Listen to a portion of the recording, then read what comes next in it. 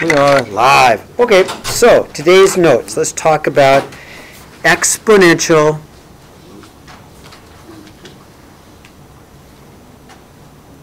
functions. Okay. November 15th.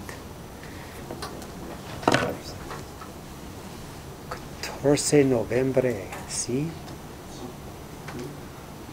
Lunes. Okay, define and then talk about the exponential function. So we start with this formula. That is our formula, okay? Or we could talk about it as f of x, okay?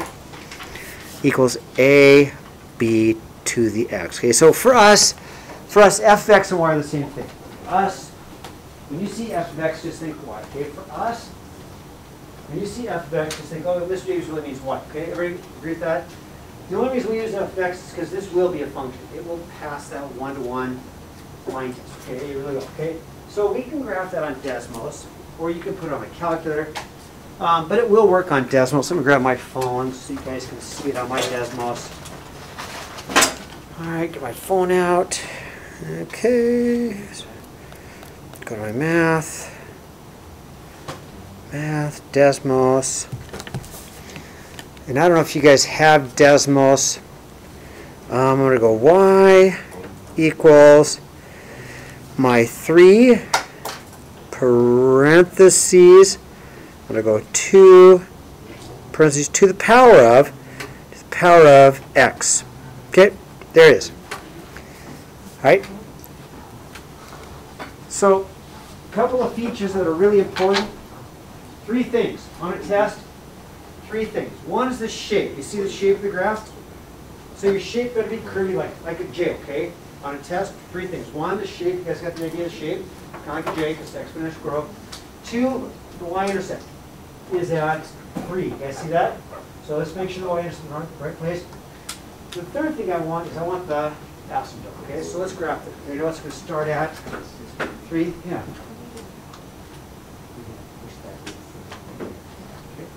So I'm going to go ahead and at 1, 2, 3. I need that. I need it to go and have this shape right here. Okay. And then I also need to put in my asymptote, which is this invisible boundary line. There's my asymptote at y equals 0. Okay.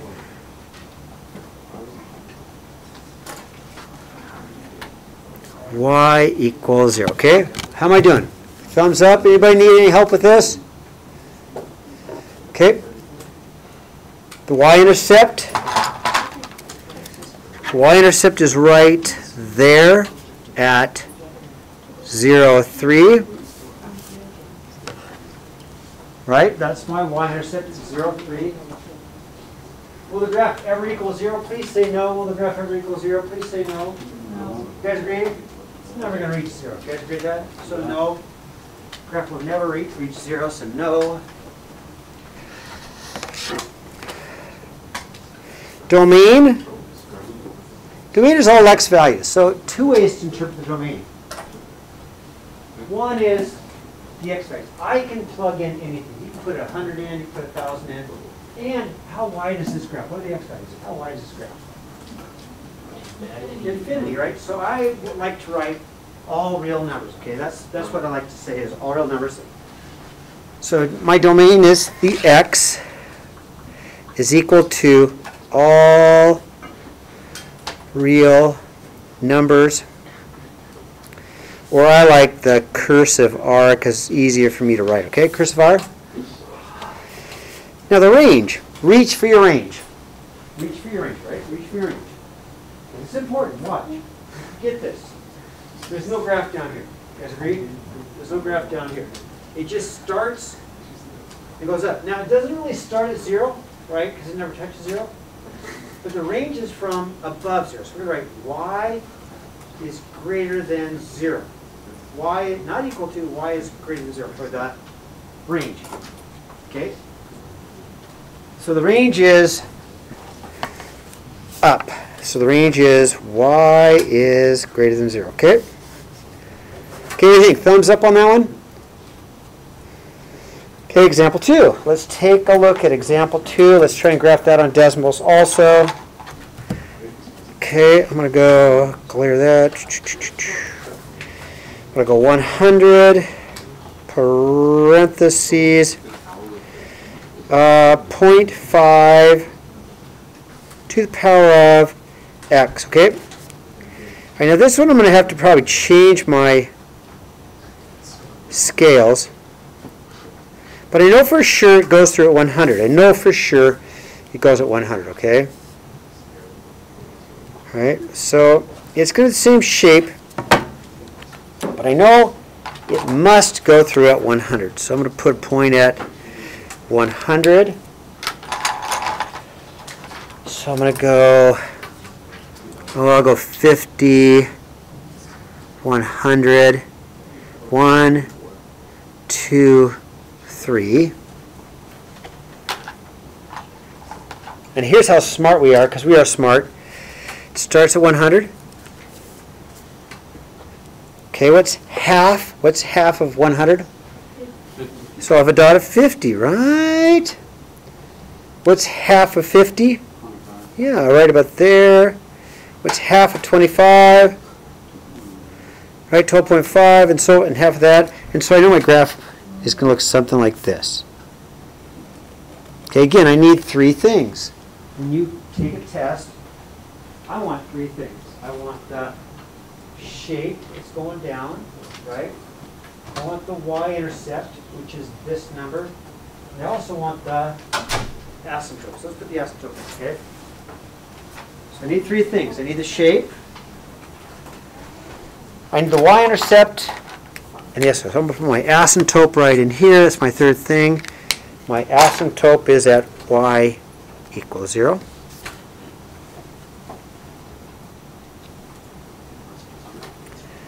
So, what's the domain? How wide is this graph? Domain? What's the domain? How wide is this graph? Infinite. So we're going to say x equals all real numbers. Okay. The range, what's the height of the graph? What's the range? What's the height of the graph? It's the same as this one. It is, isn't it? Same as this one? Y is greater than 0, okay? Now, here's what I know, and this makes sense, okay? Because we're smart. Okay, here's what I know. If it doubles, it's going to grow. Agree? If it's half, it's going to decay. So if the base is bigger than 1, it grows. Does that make sense? If the base is a fraction less than 1, it just decays, right? So this one's easy. This one growth and decay. Growth, right? It's got to be growth. Someone says find f of 3, so I'm just going to plug 3 into it. It's 100, okay? So it's definitely growth. It's definitely growth.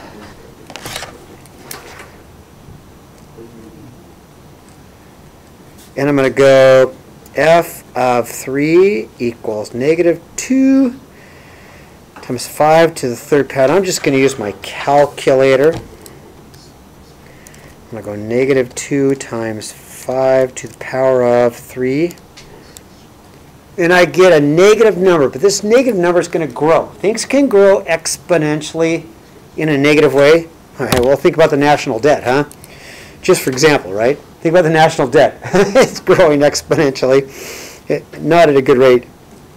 Okay, so there's my answer, okay? How about 4? Is it growth or decay? Well, I'm taking half of it. 0.5, taking half of it, half of it, so it's got to be decay, and it's decay because of the base. Let's plug in negative 3. So I'll go y is equal to 3 times 0.5 to the negative 3 power. I'm just going to use my calculator. It's the only way to go. 3 times 0.5 to the power of negative 3, right? Now I get 24. Now that seems strange that we got a bigger number. Okay? So I got 24. Okay, so tell me, you said it was decay, I agree. You told me it was decay, and we knew it was going to get smaller, smaller, smaller. How did we get this answer here? Come on, somebody's smart. Yeah, Preston? Well, because it's a -3, and 3's, you know, it's not an even number, it'll go from negative to positive, and then back to negative. So it basically just kind of grows by itself. You're close. You're really close. So because it's a negative number, think about this. If you go back, here, check it out. You're really close, okay? Here's where I'm at, right? It's gonna look like that. You agree? Here's -3. What's the value? Which, and then it would be 12, and then it'd be 6, and then it'd be 3. See how that works, right? That's why, because we're looking back in history, back in time. What was it before we took half of it, and half of it, and half of it, okay? You were close, okay? All right, turn the page and see what we got on the other side. What do you guys think? Not too bad? Especially with Desmos, it doesn't always make it easy, huh? Okay. And then, all right. Okay, so using this table, make values. Okay, so let's go ahead and go -1 and 2.7. Yeah, about there. I'm just guessing, right? 0 and 4. About there. 1 and 6. 1, 2, 3, 4, 5, 6. 2 and 9, 1, 2, 3, 4, 5, 6, 7, 8, 9, and 3, and 13.5, 1, 2, 3, 4, 5, 6, 7, 8, 9, 10, 11, 12, 13.5 about there, okay? Now I'll let you get caught up, okay? I'll let you get caught up. Okay, so just plotted points. Now, does it appear like it's growing?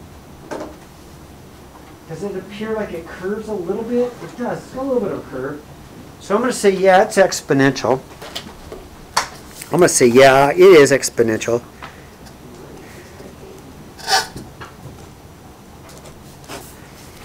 So I'm going to kind of try and draw it in. It's going to look something like this, right? That's what I got. I think it's exponential. Now, what's the equation? So we're going to start with this y equals ab to the x power, okay? To get the equation. Write that down.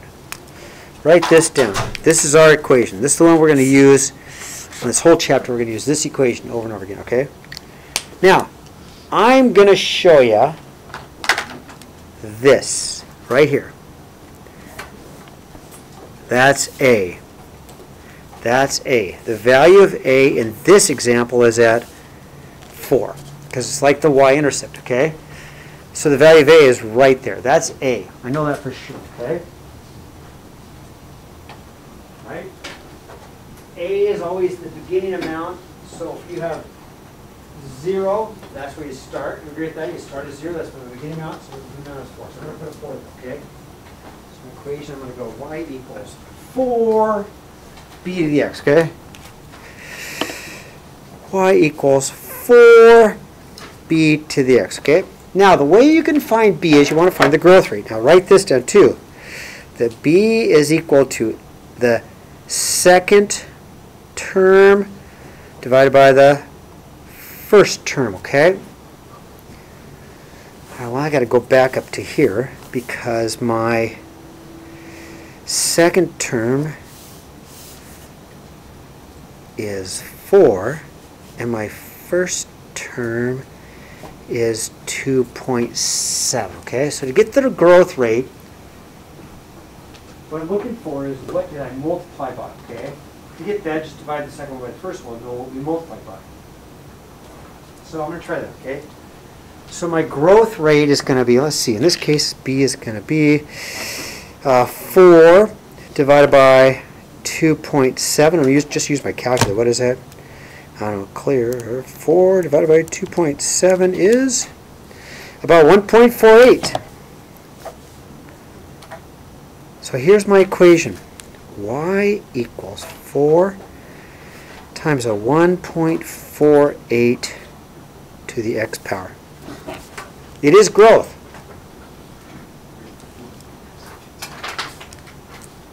How am I doing? Okay? Okay, last one. First, let's graph this. In fact, we did this exact equation in our journal. If we take a look, we did this one. You don't have to, but I'll show you. We did this one in our journal. So we're going to do it again real quickly. But if I go back to my journal, I take a look at it. Give me a second. We graphed it right there, right? We graphed it right there. So here's how I graphed it. I started at 1, and I doubled 1, and I got 2, and I doubled 2, and I got 1, 2, 3, 4. I'm doubling, right? Doubling. I went to 3, and I doubled 4, so I got 4, 5, 6, 7, 8, and then up to 16. I had to have 1/2 and 1/4 and 1/4, and so here's my graph. So my base is 2, and I'll stop for a minute, let you catch up, okay? My base is 2. There's an invisible number I did not write. Okay, I didn't write the 1. You get that? I didn't write the 1. There's an invisible number right here, 1. But that's going to be my y-intercept, right? My 1. And I just doubled. I just doubled. Doubled 1, I got 2. I got 4. I got 8. In fact, I had 1/4, so I could double it, get 1/2. I doubled that, so I could get a 1, right? Okay, now, let's translate it. So it says translate 3 units to the left and 1 up. So I'm going to move it. I'm going to move this graph, so I'll move it in a different color. So I'm going to, and then I also have my asymptote in here, which I really want. I'm going to need my asymptote for what I'm going to ask. There's my asymptote. Got to have my asymptote in there. Okay. So I'm going to move this graph. Let's see. Move it 1 unit up and 3 units, well, that should be an S left. Okay, so what I'm doing is take this point right here. 1 unit up and 3 left. 1, 2, 3. I also have to move my asymptote, okay? So my asymptote is right here. So I change my asymptote to y equals 1. And then my graph should look like this.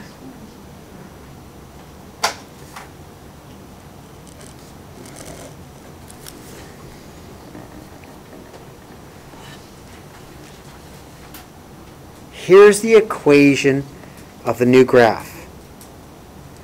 G of x is equal to a 2 to the x plus 3 plus 1. That's my new equation. The domain is still, for the red graph, the domain is still x equals all real numbers. But tell me about the range of the red graph. Tell me about the range. Tell me about the range of the red graph. Here's the red graph. Tell me about the range. Reach for your range. Where does it start? Where's the red graph start? What's the height? What's the height of the red graph? So it does 2, but it can go below 2 to 1.5, right? If you go below 1.5, you can keep going below, but can it ever reach 1? Will it ever reach 1? Because you got your asymptote here, don't you? So it's going to be bigger than 1. Everything bigger than 1. So it could be a 1.1, but it can't be a 1. So our range is going to be y is greater than 1, but not equal. Okay? So that's all I have for today. Page 161, 1 to 14 all, and you can use decimals if you need to. And let's take a mass break. Who needs a mass break, huh? Okay, let's go on outside, take a mass break, and then come back in, okay? All right.